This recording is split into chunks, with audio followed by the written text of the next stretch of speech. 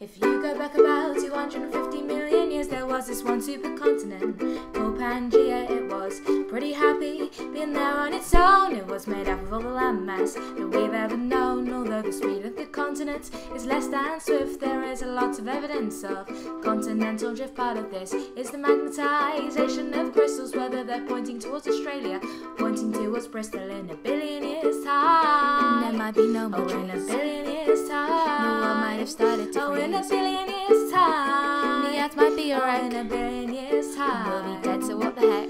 More evidence is that scientists have found fossils. The chance of finding these on different continents is colossal. So we know pretty well that the continents move. These theories would be pretty damn hard to disprove. Now apparently Pangaea means all land. The continents still move and the oceans expand. So this is how the continents may have shifted, and this is the way that Pangaea has drifted. In a billion years' time, the land might be together. In a billion years' time, and Britain might have better weather. In a billion years' time, the humans might be gone. In a billion years' time, science might just prove me wrong.